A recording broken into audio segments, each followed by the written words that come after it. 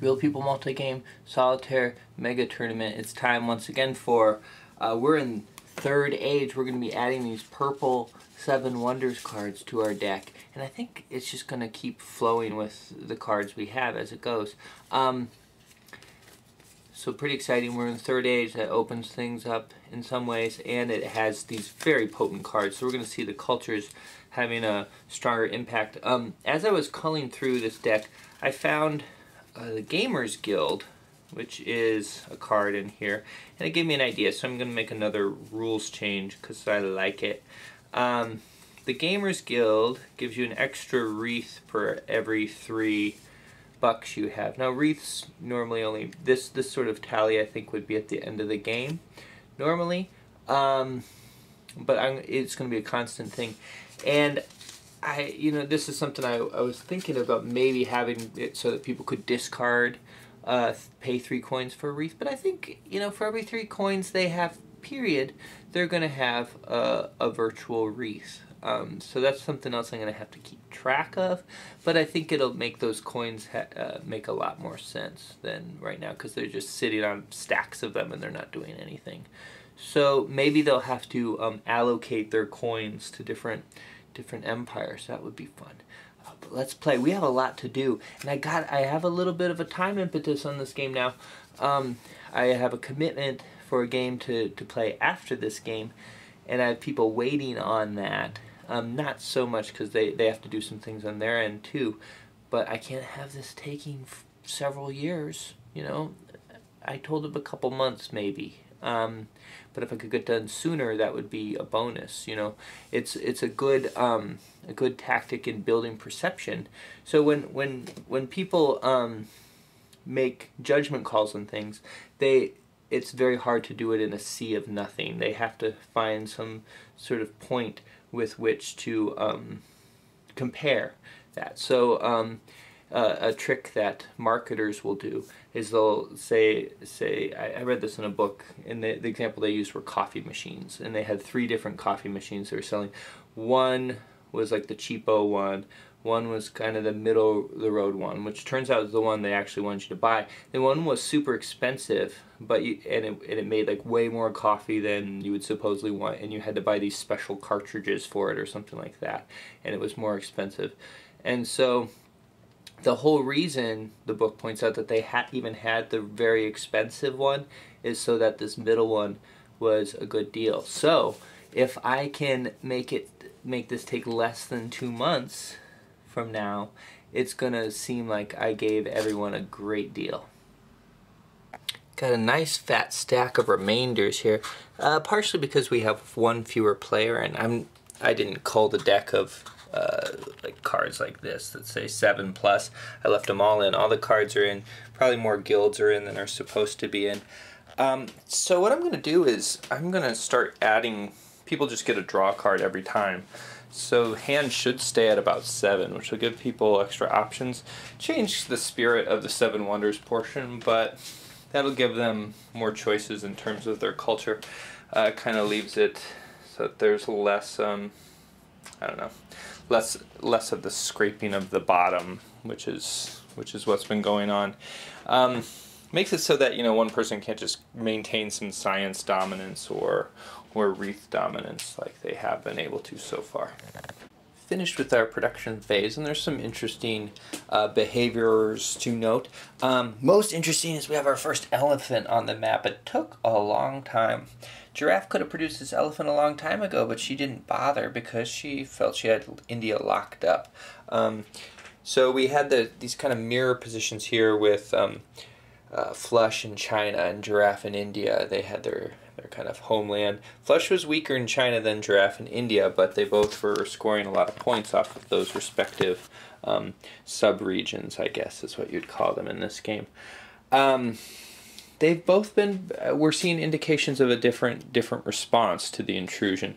So we had a new empire come here in Hyderabad, and a new one come in here in Shensi. Now granted, again, Flush's intrusion was, or Cowboy's intrusion in China was more vicious. 1, because Flush is weaker, way back here in age, and 2, because he took you know, he appeared right where Flush's capital was, which took away all his money. Then Flush's intrusion here into India, much stronger than Cowboy's. Has a giant holding a boulder over its head.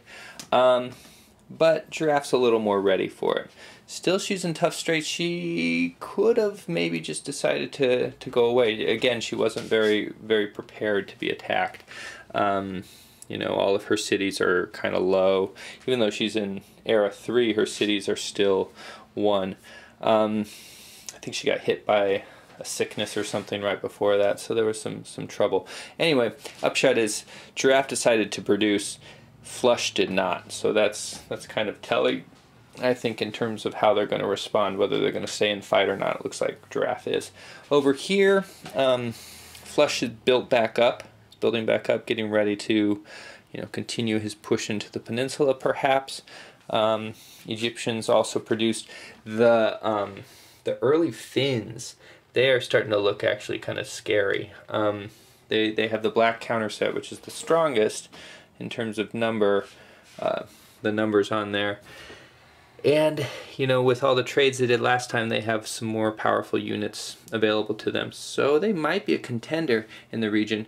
Other news, the Saxons have their boats, so that's going to make things interesting. They'll have to push through Giraffe here. Actually, they won't. If they have twice as many boats as she has, they can just bypass her and not have to deal with it. But if they can do an invasion on Britain soon if they want to. You know, it's slow going for them. They don't have a lot of land, so they don't get a lot of money. Since they're barbarians, they don't have to pay for their people, but they also get half income.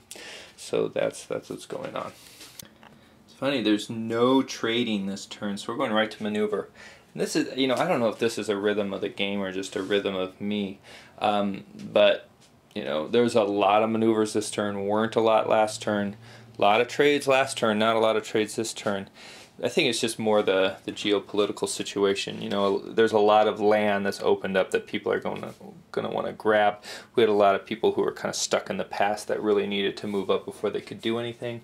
Anyway, the empires definitely have rhythms, and part of the way you play this game is you want to kind of, since you only have so many chits, you know, you want to get it so that your empires are asynchronous. You know, they each have their rhythm, but the beats don't land in the same place on each of your empires, because if you do, you're going to have to use a wild card to do the same action twice with two different empires, and every time you do the same action, the same phase with two different empires, you lose a point. And we're actually going to have someone do that this turn phase here. So before we get into maneuvers, I want to talk about this results table, and I haven't thought a lot about this, but if you recall, I was having some troubles. I mean, this game takes me so long, and I wish I could have devote all my time to just doing this. Not really. I think it would be a terrible thing to watch if all I did was do this. But anyway, I haven't spent a lot of time thinking about this, but on my way to playing today, I thought, you know what? I thought briefly about how to deal with the combat result table, because there's these numbers higher than 6 and lower than 6 that I'd like to do. So I think the ways you can get bonuses, if you have a leader with a group, that's going to give you a bonus of 1 to your die roll. If that leader is a strategist, that'll give them an additional bonus, and if they're a tactician, that'll give them an additional bonus. So there you have a potential for positive 3. You know, in the best of cases, so you could have a 9. Probably not a 9+. There might be other ways to get bonuses too. I haven't decided. Maybe if you have more of these. So here's tricky. If you have more of these swords, you can play cards, and the other person can't in the fight. But maybe it would be nice if you had more of those swords, you'd also get a bonus. I don't know. Penalties would be, you know, if the opponent has a leader. Then also the terrain, I think I'm going to work that into there instead of in terms of strength points. So right now, if you're attacking someone in mountains, they essentially get like 3 kind of phantom strength points that they get to add.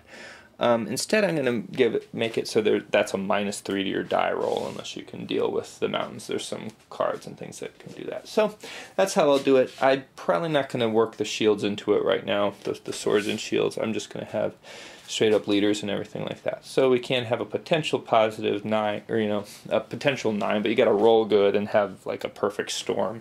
Not very likely, but that's okay. And the takeover of India, or Flush's attempt to take over India, is commencing. So here we have our first elephant in a fight. Now elephants, they negate the abilities or the frontline powers of certain units. Flush is not attacking with any of those units, though. He kept his horses going elsewhere. So he's going forward with swordsmen, rather strong swordsmen. It's a strong counter set that Flush is using, stronger than Giraffe's counter set. So she's only going to have, it's a 2-to-1 ratio. I do believe it's 13 to 7. No, 13 to 6. Flush is +1 for having the giant with him. It's going to be canceled by that city, so it's going to be straight roll here. In fact, it seems like there might be a huge advantage to the defender with this method. I'm probably going to have to change it. That's what you get for not thinking about things. So we're on the 2-to-1 column here. 2, that's a bad roll for Flush. D and E. D loses many points as the defender lost. And D is the, yeah, so 2 of the defenders. Flush is going to have to lose 2 guys too. And we'll say it's something like that. There we go. So here we see how far the Amazonians, Amazonians have spread. Poor Cowboy here, he's maneuvered this turn as well, and he's already done it. He was planning on spreading into this area, the vacated Babylonian territory, but he finds himself caught in between both of Runt's forces. If they join together, he's going to be smushed in the process. Not sure what he's going to do there with that. I think he was just kind of hoping that Runt wasn't going to maneuver and he'd be able to take the mountains first. Here we see turn order was huge in this case. Since she got to maneuver first, she got the plump mountain terrain, and as we've talked about, it's difficult to take someone down once they're in the mountains. Okay, and after Giraffe's Romans, who they do have that, they happen to get that Gamers Guild I talked about at the beginning of the video. That gives them essentially 2 virtual wreaths per 3 coins they have, so that's pretty decent deal. They use that cultural advantage that the money bought them to throw down an earthquake right here and a volcano here, kind of chip away at Runt a little bit. Despite that, and despite everything else, the game state hasn't really changed. We still have these 2 neck and neck getting 2 points a turn. That's Little Red and Flush. We have Cowboy pulling in 5. No change there. As long as people stay out of the New World, he has it. Runt and Giraffe are each scoring 8, so they're neck and neck, and then Melky is at a slow 3. So if things keep this way, eventually Cowboy will surpass him. But that's a lot of points. But so we kind of have a 3-tiered system. We have our leaders, our people behind, and our middle people. Only thing that really changed is that Cowboy progressed because his Phoenicians had the science points. I'm not sure if that in fact, I'm sure that's not enough of a bonus for the science just to get the free progression at the end. The trade in progress is such a huge way to progress that's no longer so much of an advantage, I guess. So there was and I can't find my notebook, but when I find it, there was a thing I had with the science things that if you had the most of something, you would add something or other to one of your leader's stats. I think what I'm going to do instead is have the science cards always add to your leader's stats. So that should be kind of fun. You can kind of customize what sort of leaders you have and work with them via your science cards. So if you have a certain amount of compass and square, that adds to some stat. I forget what they are. I haven't used it at all. But you see I'm a very messy person, and I don't know where that notebook is, so I'll have to find that. And then be able to add that next time on the Real People Multi-Game Solitaire Mega Tournament. 7x7 Aegis, Pope Leg.